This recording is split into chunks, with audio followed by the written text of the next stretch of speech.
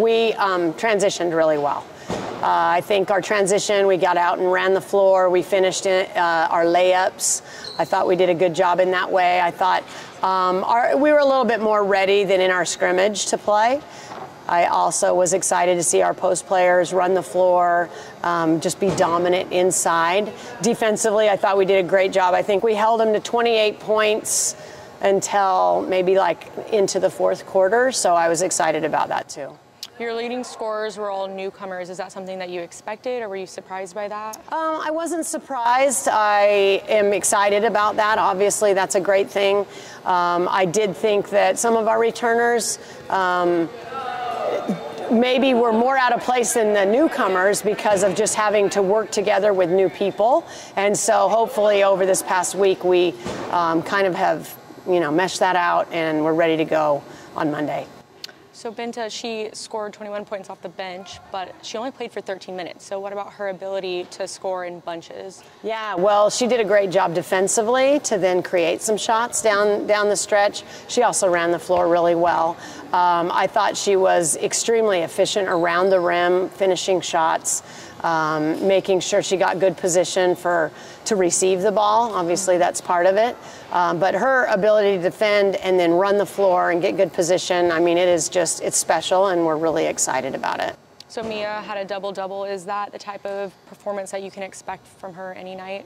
Yeah, I think Mia plays very physically. I think she understands basketball and is aware of where to go and how to crash for rebounds. So we were really excited to see that. Our team in general had 54 rebounds. That's great.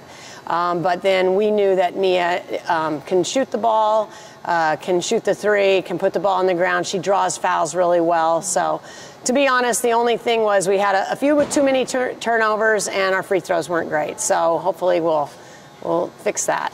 Looking forward to FPU, what challenges do they pose, and what do you have to do to be successful? They're a scrappy team. I think Tim does a great job. They are going to come in and really probably amp up the pressure full court. They have good movement in their offense. Sometimes they're not going to be as tall as us, but they sure play hard, and so we're going to have to be ready for that.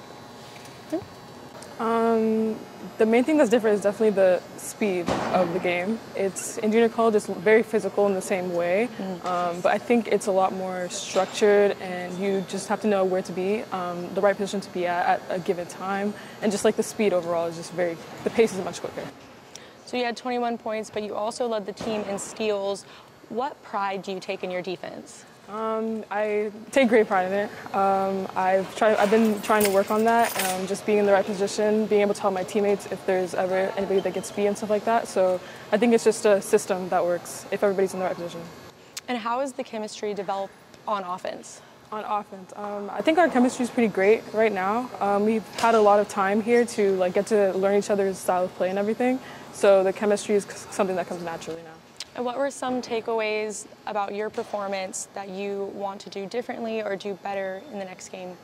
In the next game, I definitely want to just rebounding. I want to focus on rebounding for sure. I know I am able to score if I get in the right position, but I definitely want to focus on rebounding.